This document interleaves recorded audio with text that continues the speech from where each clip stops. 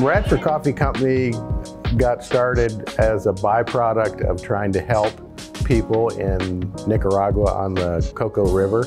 Originally, we thought we were going to go down there and live, but then we realized that the school system down there is already being run by indigenous folks, but they needed extra support monetarily. So we opened Radford Coffee Company to help that education project in Nicaragua. We have 1,800 students and 54 teachers. We chose Radford because we have 5 children and 4 of them are in this area. And it's an adorable little town. We love the people, we love the countryside, we love the mountains, all those things. So we were living right outside of DC and we decided, why should we spend $10,000 a month to live when we can spend $2 and be near our family? Radford kind of surprised us, I suppose. When we first moved here, we were a little bit nervous because we were used to the fast pace. Coming here and seeing kind of how the small town operates. I grew up, my earlier years were in Appalachia and Kentucky.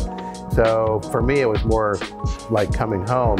I've lived in a lot of places around the world, and this is one of the most beautiful, with the mountains and the trees. And I have come to really appreciate the small townness of it.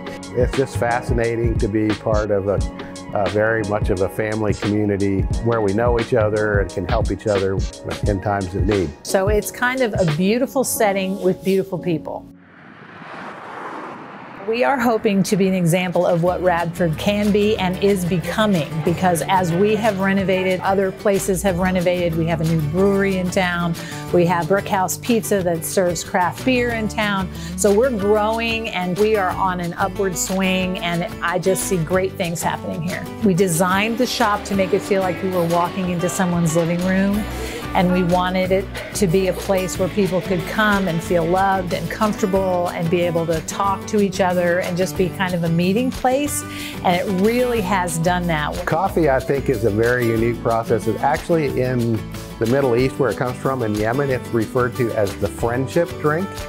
People sit down together and they share a cup of coffee because it's a process. It gets roasted, it gets ground, it gets brewed, and then it gets passed around and you share in that. And for us, it's a really important thing to take care of a product that's been handled by hand in the mountains on the other side of the earth, where they've spread it out and they pick through it, and it's completely done all by hand. And so when we receive the coffee, we have a genuine respect for that product, to respect where it came from and also to respect our customers that are going to be consuming that.